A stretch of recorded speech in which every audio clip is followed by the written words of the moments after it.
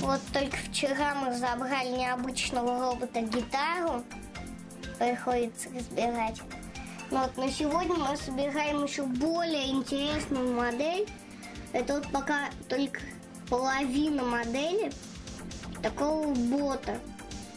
Потом к нему будут присоединяться всякие детальки, и он будет превращаться в разных роботов. То есть, например, если мы приделать одни детали, то он получится нападающий коготь.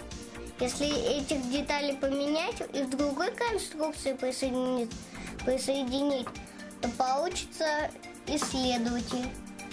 И вот так разные модели из него собирать можно. Вот такой необычный. Вот сейчас начнем собирать. У нас теперь чертежник появился. Вот, сидит. Будет рисовать картинки, которые я буду собирать. Да, Тихон? Да. Мы все видео выкладываем на сайт, и у нас появились поклонники. И они подарили нам такого замечательного домовенка из мультика. Тот, кто его нам подарил, его зовут тетя Таня. Большое спасибо вам, он очень веселый, и нам с ним весело.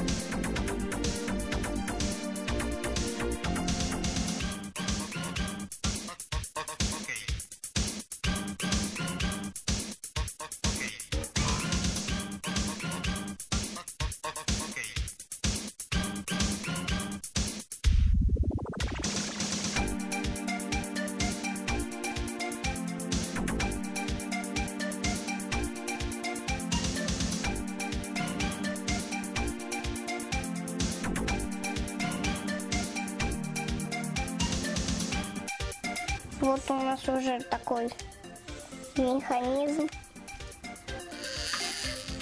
Вот. Два мотора в блоке, да? Угу. Ну вот смотрите, как хитро все прицепляется.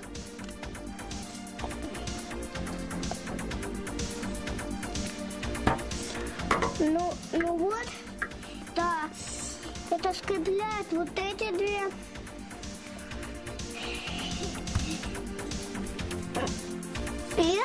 И еще вот этот моточек.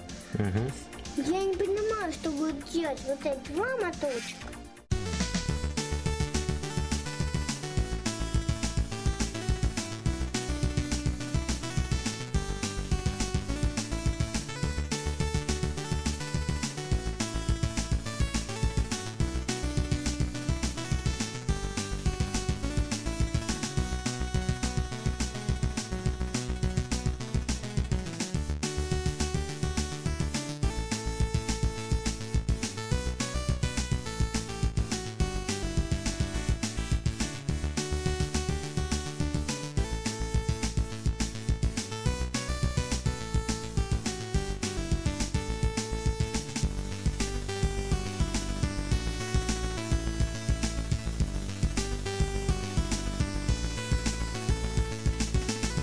Такой компьютер я сам нарисовал. Молодец. Ну-ка посмотрим, до чего мы достроили. Так, компьютер у нас вошел в действие, да, уже? Угу. Главный блок. Угу. Питание всего робота.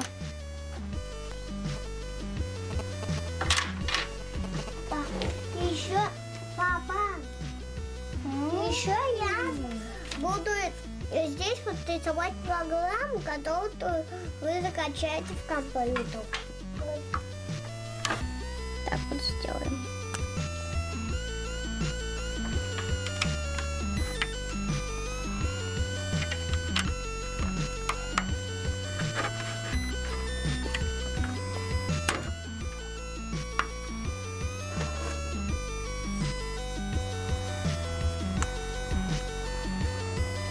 А мы там сейчас какого года? Дальше коготь, другое. Мы сначала строим базу для этих роботов под названием трехколесный бот. Ты его зарисовал? Ну-ка, покажи мне. Угу. Колеса теперь перерисовывай. А где? К нему.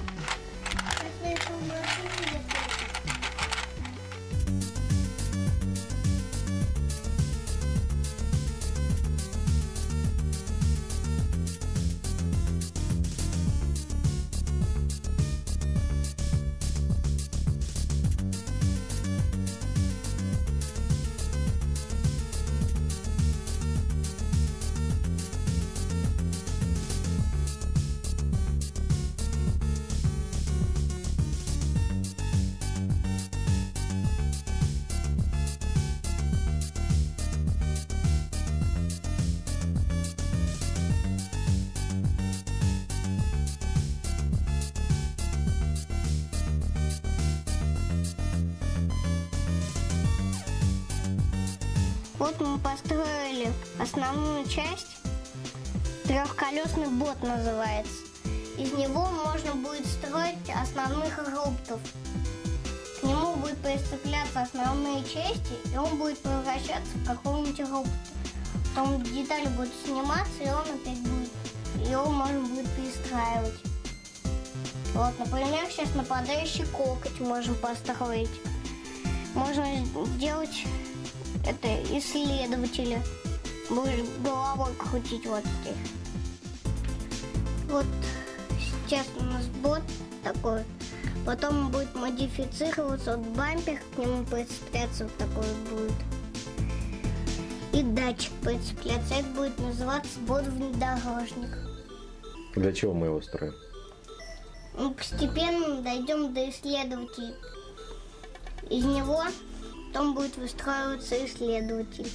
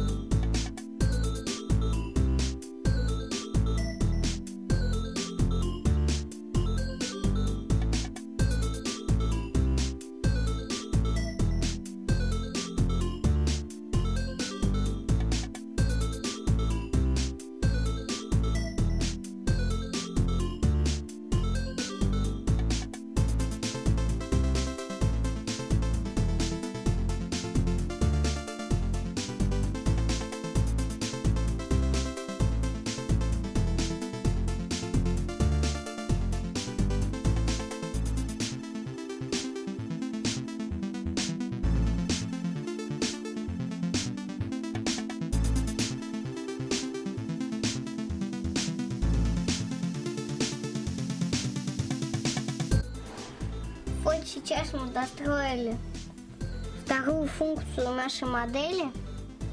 Постепенно приближаемся к цели. Вот уже из нашего бота получился вот такой внедорожник. У него дополнительная функция, прицепляется датчик. Вот. И при ударе на него нажимает... Такой бампер у него есть. Да. Он будет на него нажимать. И он будет чувствовать, датчик, что он врезался. Датчик передает в первый порт, да? Да. Указания свои. Нажато, не нажато. Так, теперь переходим к третьему этапу, окончательному, да? Сборки робота-исследователя.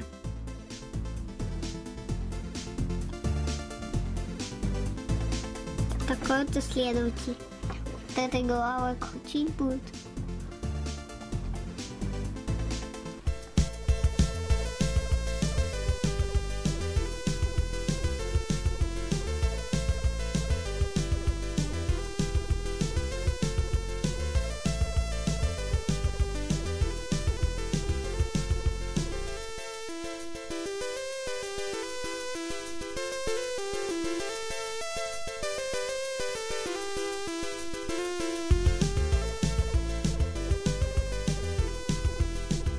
Вот сейчас мы уже из внедорожника сделали окончательную модель исследователя. Вот. Для исследователя мы добавили такой вот как бы как такой, ну, аку как бы такую. На нее прицепили мотор и датчик. Это как бы его голова будет, да, которая Да. будет вертеть? Да, вертеть для чего-то будет. Вот, а это бампер, как Ну, это у нас прошлой прошлая модель. модель. Теперь нам осталось закачать программу, да? Да, и он будет ездить как новенький.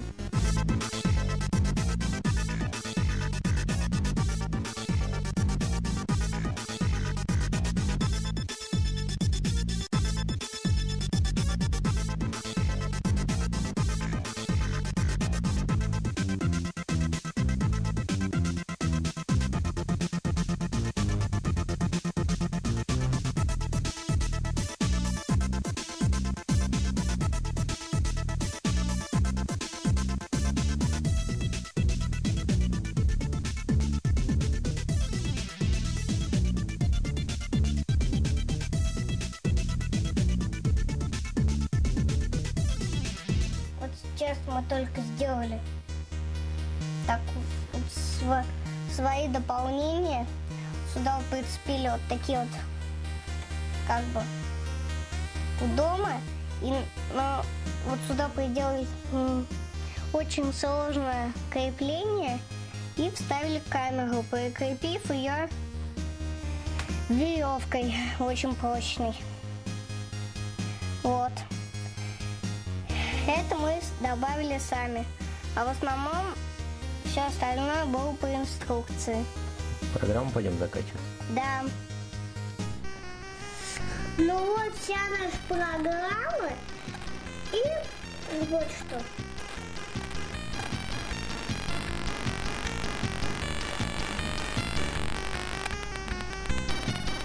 Закачивается, да? Да.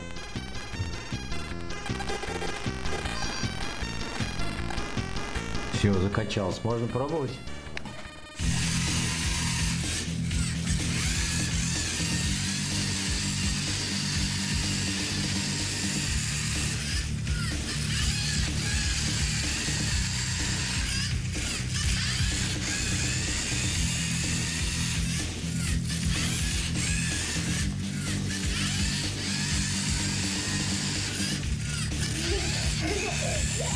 Мы его погнали.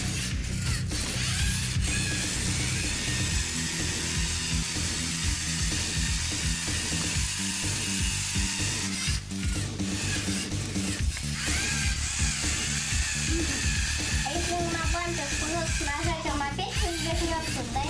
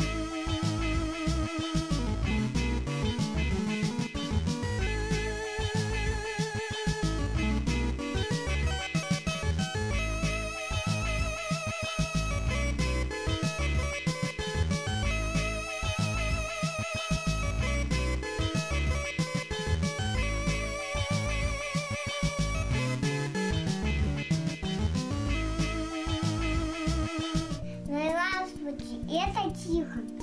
Я сейчас расскажу, как я нарисовала такого робота. Вот это у него бамер, колеса два. Вот это дырочка, в которой все вставляется. Вот это мотор и вот это мотор. И еще вот такие штучки, которые делают вот эту и вот эту камеру. И еще здесь есть компьютер, вот он. Просто с одной стороны его видно и другую сторону, где он кончается, а самого экрана и кнопок не видно. Ну вот так и нарисован наш робот. А сейчас я расскажу, как работает наш робот. Когда мы включаем нашего робота, начинается программа. Вот. Потом за ней поступает цикл. Цикл – это такая программа, которая бесконечно повторяться будет, пока мы не выключим робота. Вот. В начале цикла робот выполняет сразу 3 задачи. Он едет вперед, следит за бампером, нажат он или нет, вот, и меряет расстояние до препятствия. Вот. Если у него нажат бампер, то он произносит звук, потом отъезжает назад, вот, и начинает вертеть головой. Сначала он вправо повернет ее и заносит в ячейку памяти М1.